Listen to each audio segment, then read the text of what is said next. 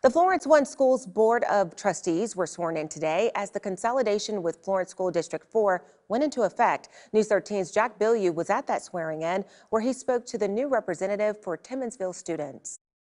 State Superintendent Molly Spearman first announced the consolidation in March of 2021.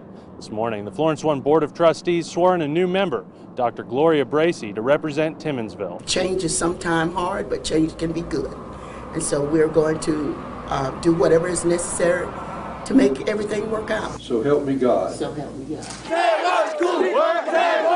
Since the consolidation was announced, Timmonsville students have left their classrooms in protest and parents walked out of an informational meeting with Spearman. Dr. Richard O'Malley, the Florence One superintendent, says he blames much of the resistance on communication issues. I think there were some issues regarding understanding of the process. We'll never take away the history, the rich history of Timmonsville.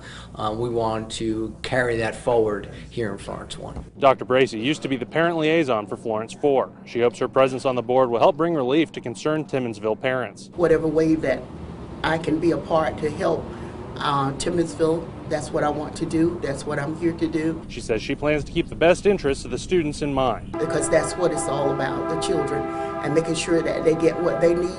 O'Malley says at Florence One schools, Timmonsville students will have access to more options when it comes to classroom technology, curriculum, clubs, and athletics. Onward and upward is the way we look at it. Timmonsville's elementary age students will continue to attend Brockington Elementary. Timmonsville's older students got their choice of Florence's middle and high schools. In Florence, Jack Bilyeu, News 13.